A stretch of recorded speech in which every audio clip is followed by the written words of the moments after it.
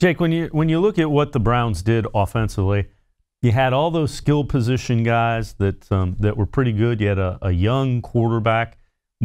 Was it the line that just didn't? I mean, you kind of sit there and scratch your head, going, "Why didn't this group perform?" Was it play calling? I mean, it's probably a combination, I would imagine. Well, yeah, and I think you start to hear some of the stories that have trickled out about how they game planned and how they went through things with their players. And I think you can look at that and say it just wasn't a well-coached group. And whether that was players not doing their part or coaches not getting the results from players in preparation, I don't know. It was just pretty consistently that the quarterback's eyes weren't in the right spot, players weren't lining up in the right positions.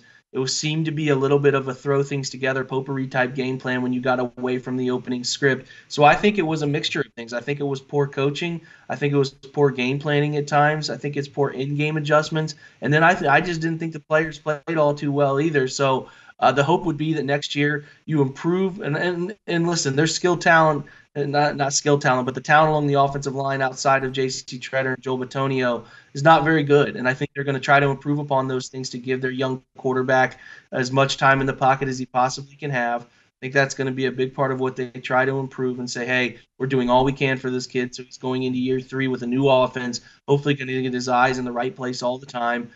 Take better care of the football because they need him to take better care of the football, but they want to put as much talent in front of him on the offensive line as possible, and I think that's a wise thing to do. And if you look at whether it's the Vikings, the 49ers, or the New England Patriots, all three of those teams that they're looking at coaches from have really good offensive lines and have performed well. So I think that that's the big part of what they're going to want to improve for Mayfield. When you look at a team that doesn't have great offensive line, can play calling, is there a way to scheme around that? Is that kind of what you're getting at by game planning?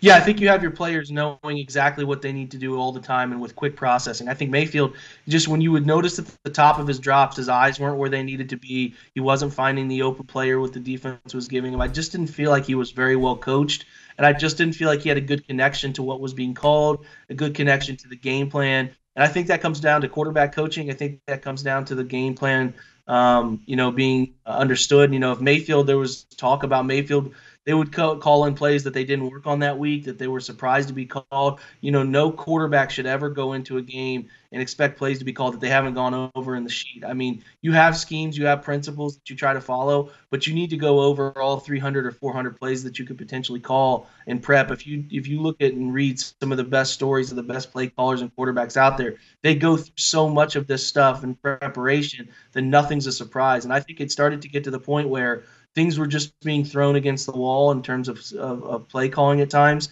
because they didn't have somebody on the sideline calling plays who could quickly process what defenses were doing and how to come up with answers within. And I think at that point it started to really confuse the quarterback in terms of where should my eyes be. He just never really seemed well prepared. Now, whether that's on Mayfield or the coaching, I don't know. But based on things I've heard from people in the know and based on the decision that was ultimately made with Freddie, it seems to point toward that was going on the coaching side too often. Jake Burns from the Orange and Brown Report. When you look at this defense, what areas do you think need to be upgraded? The defensive line wasn't as dominant as I thought we expected it to be. And a lot of that was guys were beat up and, Myles Garrett suspended for a good portion of the latter part of the season. Yeah, I think they need to improve the defensive line depth in terms of maybe even finding a second defensive lineman interior. I think Sheldon Richardson did a nice job, but we have not seen the linear growth from Larry Ogunjobi that we hoped. They probably need a bigger space-eating one technique type player if they stick with the 4-3. Olivier Vernon was good, but he's dealt with injury issues again. He has not had a consistent season without injuries for a while. He's 29 going into next year, almost 30. He's got a $15 million cap hit. They can get out of that and save $15 million and maybe apply it elsewhere or apply it to multiple players. I don't know what they're going to do. That cap hit is an interesting thing to look at, but they certainly need to improve their defensive line depth and probably get another frontline starter there to help with the run game because they were pretty abysmal there late in the year. And I think they could be better coached on the defensive side of the ball fundamentally.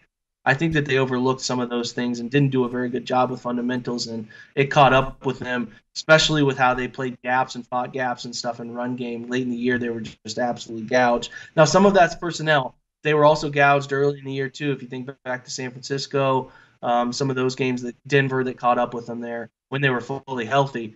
And then safety, they have to address that position. Obviously, Demarius Randall seems like he's on the way out.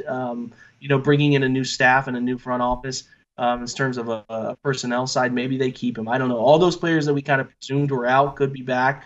You never know. But Demarius Randall, we've kind of pointed to him being out. So if they do that, Morgan Burnett obviously coming off the Achilles injury, you really have Justin Burris, Eric Murray, and who fought a knee injury late, and Sheldrick Redwine. So I think they're going to try to improve that safety position, whether that's in the second or third round or signing somebody. Just the free agent market for safeties has usually got some gems there, and the mid to low tiers that can be signed. So I think you're going to see some changes there too. So to me, defensive line, maybe improving the will linebacker position, and then the safety position has to be improved too. And they might look at a slot corner. I'm not sure. TJ Carey handles that duty. He's not been very good at it for the price tag he carries. They can get out of his contract with a minimal hit, so they might look to address that position as well.